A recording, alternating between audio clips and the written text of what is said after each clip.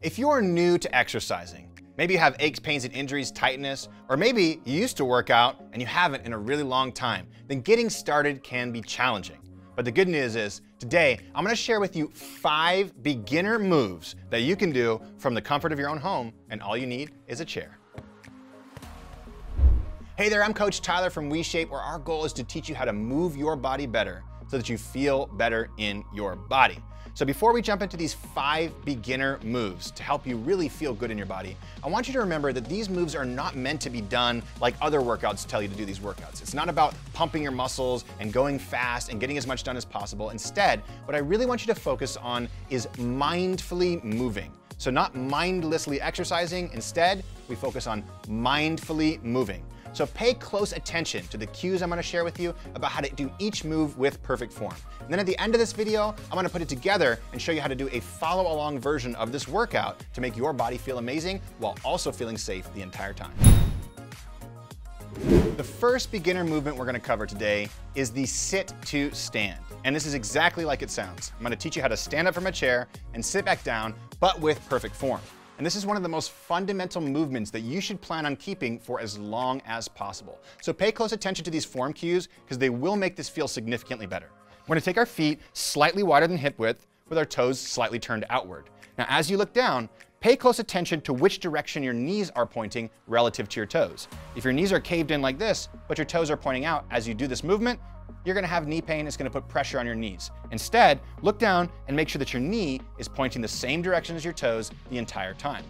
From there, a lot of people when they stand up from a chair, they shift their weight forward like this onto their toes and they jerk their body forward and they try to extend through the knees. They're trying to do this motion of extending through the knees when what we really wanna do is this motion of extending through the hips. By transferring this movement to the bigger joints rather than the smaller joints, we end up having a whole lot less knee pain and making our body feel a whole lot better. So instead of shifting the body weight forward like this and coming up on your toes, we wanna find our foot position and we wanna push the weight into the heels, okay? So about 70% of the weight should be on the heels. From there, bow forward from the hips, but keep a nice long spine. Another thing people do is they start to round their back as they're coming forward. So don't do that. Shoulders back and down, nice arch in the lower back, and keep a nice long spine.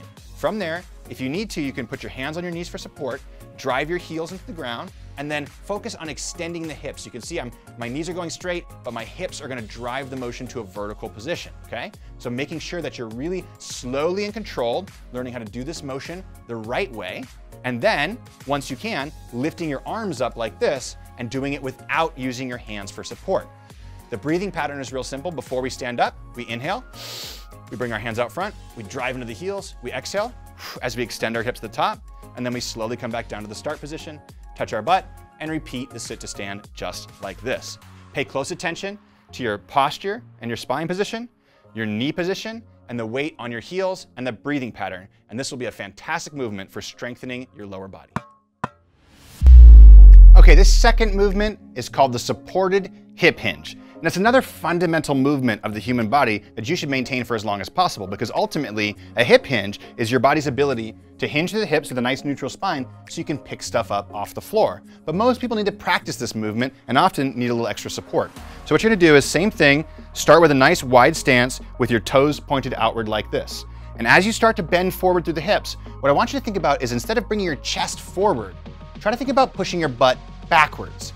That motion will put the weight on your heels and load the hips rather than loading the knees and the lower back. So it looks like this. Push the butt back, soft bend to the knees. If you need to, you have a chair in front of you for support.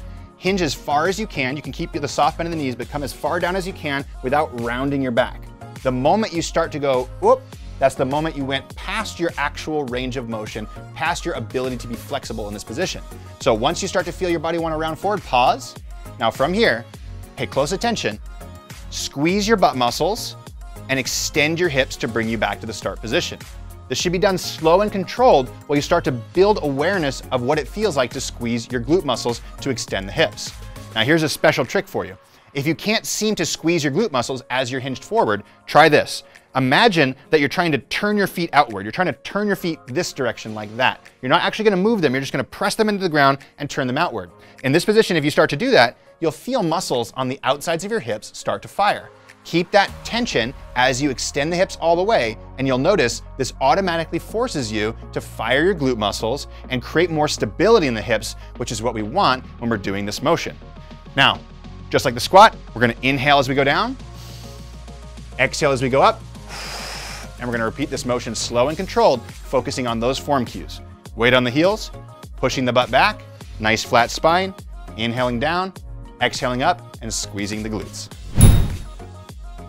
Okay, this next move is an upper body move, and it's gonna strengthen all the muscles of your upper body, and you're gonna use a chair like we just did before. And I wanna make sure you have a nice sturdy chair. So make sure you're able to push forward on your chair, lean into it. If it doesn't feel sturdy, go to a different surface, like a countertop, the top of a dresser, or another piece of furniture that feels nice and sturdy for you.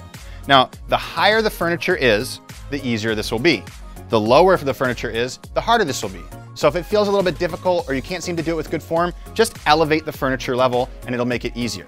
And if this is still too difficult, what you can do is come over to a wall and actually practice this motion on a wall as well, which will make it significantly easier for you. Remember, it's about form, not about intensity. It's about connecting with your body and learning how to move, not exercising mindlessly and torturing yourself trying to change your body, okay? So what we're gonna do is this. Start with our hands on the chair like this and grab the back of the chair. From this position, I'm gonna walk my feet back until I have a nice straight line in my spine from the tailbone all the way through the top of my head. In this position, I'm gonna squeeze my glutes, those same muscles we just squeezed in the last movement, and I'm gonna press my hands into the chair. So a lot of people, when they're holding this, they're gonna lift their arms up like this. I want you to create tension this way, and you should feel it in your core and these muscles underneath your armpits right here. That's gonna make sure that your shoulders are protected and that you strengthen your core a lot more. It's also gonna make it a lot more challenging, okay? So glutes, press your hands down, and then as we do the push-up, we're gonna drop the elbows towards the ribs, go as far down as we can comfortably, and then back up. Elbows down towards the ribs, inhaling down, and then press as we come back up like this, okay? Now, a couple things to focus on here. Don't let the elbows flare out. If we flare the elbows out, then we start to impinge on our shoulders because we have to internally rotate to go all the way down. When we bring the elbows down, we have plenty of flexibility in our shoulders and it protects the shoulder joint. Another thing, don't just place your hands on here passively, squeeze the chair actively, which will help you strengthen your hands and wrists at the same time. Otherwise, focus on those primary form cues of squeezing the glutes, pressing your hands down, and squeezing your hands, dropping the elbows towards the ribs, inhaling down, exhaling up, and you'll have good form on the high chair push-up. This next move is called the one arm side bend. So you're gonna start this one in a standing position, and you're gonna point your toes straight forward and make sure your feet are right underneath your hips. From there, one hand goes on your hip, and as you bring the other arm overhead, don't let this shoulder roll forward like this, okay? So bring the elbow back and pull the shoulder blade down.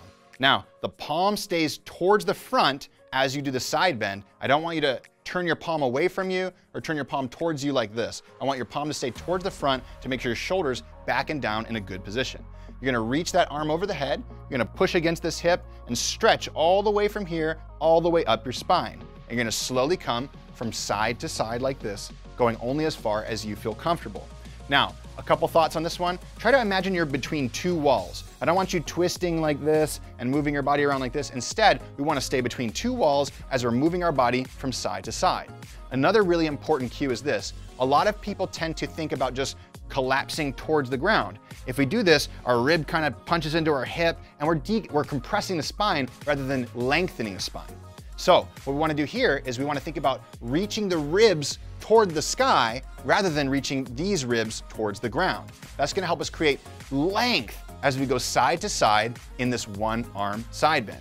If you need to also, you can inhale as you go down and exhale as you come up, squeezing the core muscles to initiate that motion. That way you protect your lower back as you stretch and strengthen your spine. Okay, this last move is a core move that you'll do on the floor, on the couch, or in your bed. Now, why I say couch or in your bed is a lot of people have a hard time laying down on their back on the floor and then being able to get back up again. So if that's a problem, please feel free to sit down on the couch, swing your legs over and lay down on the couch to do this movement, or sit down on the edge of your bed, swing your legs over into your bed to do this movement to make sure that it's not disturbing any areas of your body that are challenged when you go to stand up from the floor like this. Now from there, there's a really important point, and that is, can we keep our lower back pushed into the ground the entire time? So before you even start this motion, press your lower back into the ground. You can even feel if you can get your fingertips underneath your lower back. If your lower back lifts up like this and creates space underneath the lower back at all during this movement, then you shouldn't be going down that far.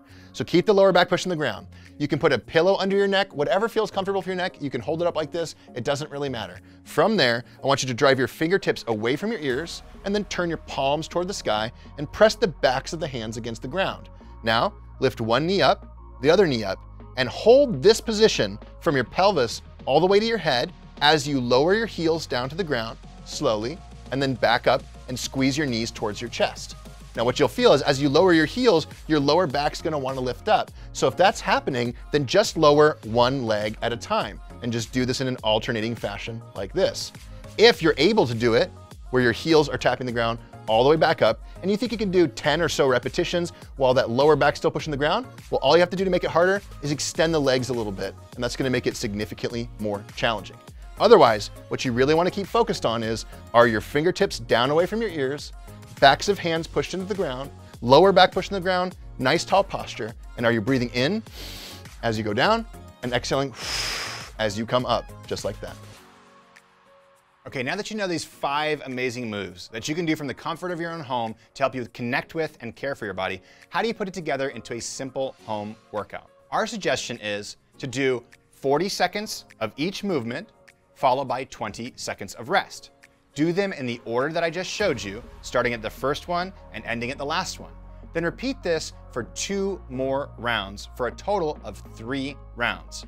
Now this workout will take you about 15 minutes, but it will help you develop strength, flexibility, balance, and coordination across your entire body, which will help you feel significantly better in your body. And if for any reason you want us to build you a personalized at-home workout, well, that's exactly what we do at WeShape. We build personalized follow-along workouts for our members where every movement is selected for you based on your goals and your capabilities. We teach you how to do those movements with perfect form and also how to connect with your body from a place of self-care rather than self-judgment. If you'd like to try WeShape, all you have to do is go to WeShape.com/no-food-rules, all one word. Or you can click the link in the additional resources below. Thanks for watching.